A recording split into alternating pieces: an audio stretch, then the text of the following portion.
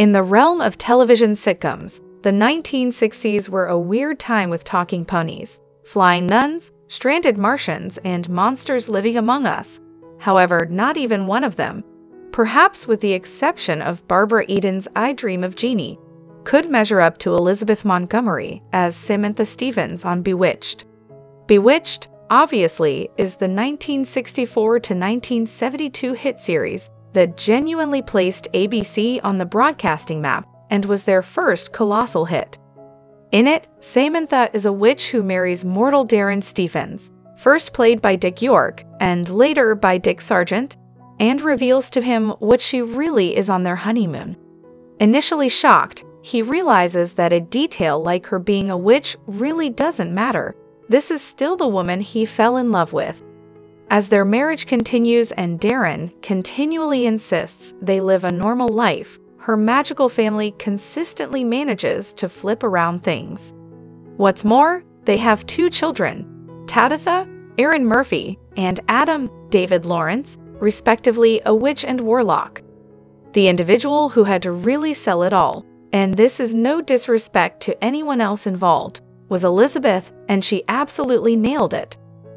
Born April 15, 1933, her father was film and TV actor Robert Montgomery, who was quite demanding and created a difficult relationship among them that lasted all through their lives. She made her acting presentation in a 1951 episode of his popular anthology series, Robert Montgomery Presents, which led to appearances on other anthologies and episodic shows. During the 1950s, she was also on Broadway in Late Love and The Loud Red Patrick, and made her motion picture debut in Gary Cooper's The Court Martial of Billy Mitchell. In 1963, Elizabeth appeared with Dean Martin and Carol Burnett in Who's Been Sleeping in My Bed and Johnny Cool, which is where she worked with director William Asher, fell in love with him eventually, and which would lead the 2 of them to Bewitched.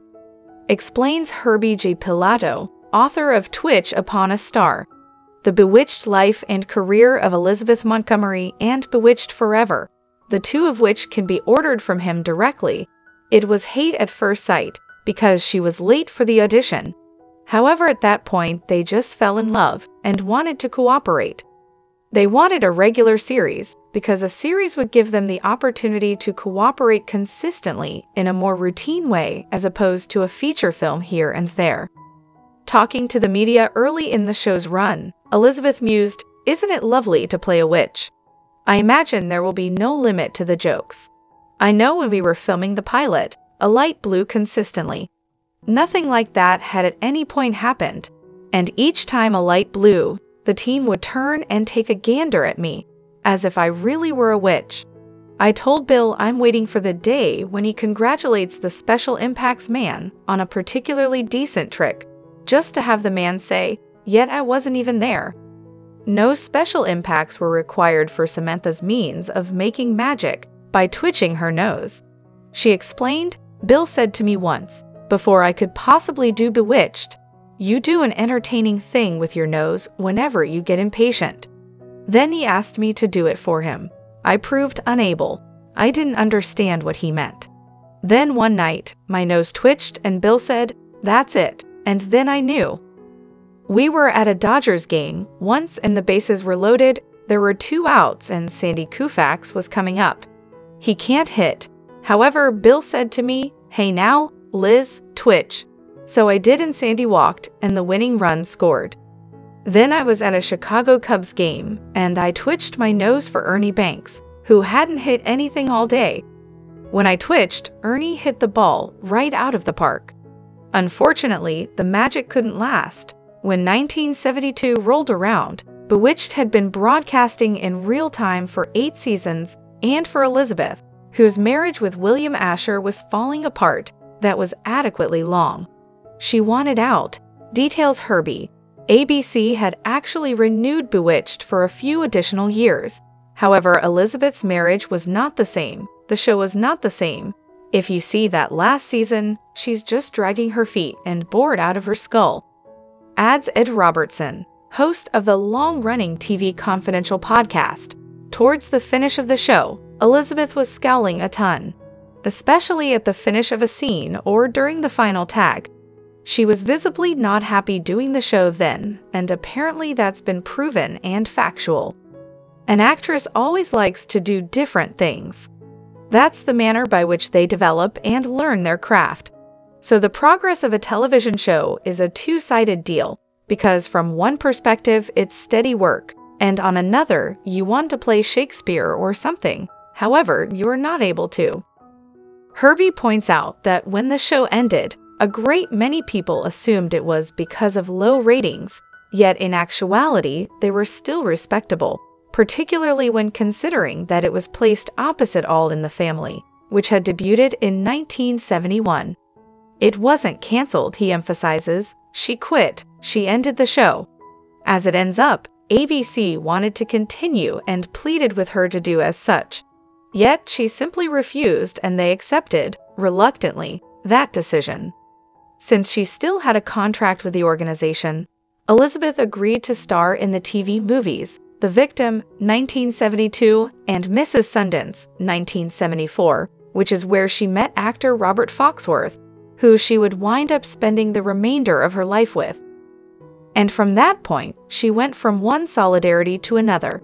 The critically acclaimed A Case of Rape, 1974, and The Legend of Lizzie Borden, 1975, which her father resented, believing Elizabeth as Lizzie seemed to appreciate murdering her on-screen father a little bit excessively.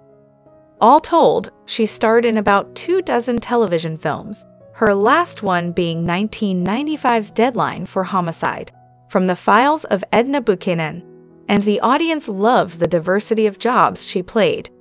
Explains Michael McKenna, author of the ABC Movie of the Week. Big movies for the small screen. The thing about TV movies is that they gave individuals who were in lengthy running TV series something of a subsequent career.